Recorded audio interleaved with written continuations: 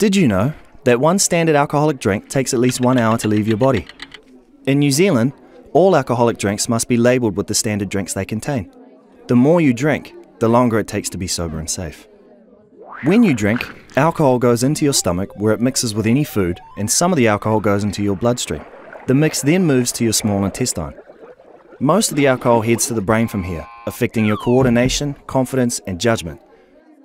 Food slows down this process, which is why eating before you drink is a great idea.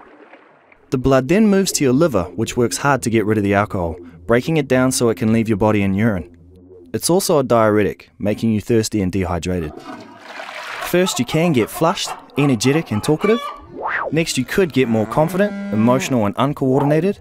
This can lead to risk-taking, memory loss and aggression. Then your body tries to rid itself of the alcohol through vomiting.